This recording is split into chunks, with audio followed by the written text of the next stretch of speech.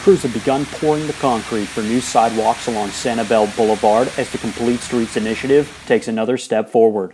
Earlier this month, crews started forming new sidewalks along Sanibel Boulevard between Lee Road and Iris Road, and is the latest segment of the Complete Streets initiative to take shape.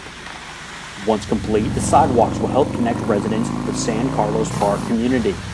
To complete this new community feature, crews will need to temporarily close one lane of traffic. So if you're traveling along Sanibel Boulevard, please take note and be careful. For more information about this project, please visit leecompletestreets.leempo.com.